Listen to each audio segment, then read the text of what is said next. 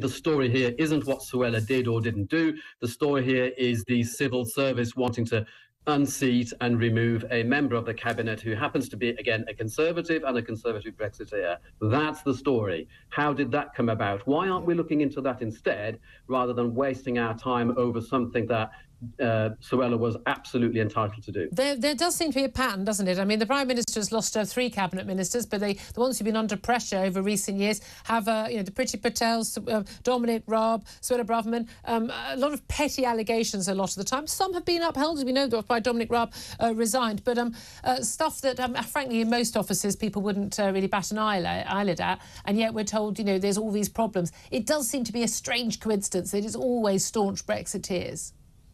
Always, and I am a staunch Brexiteer, and one wonders when they start coming, looking for minnows like this. Matter of time. Matter of time, absolutely. But they started with the Prime Minister, didn't they?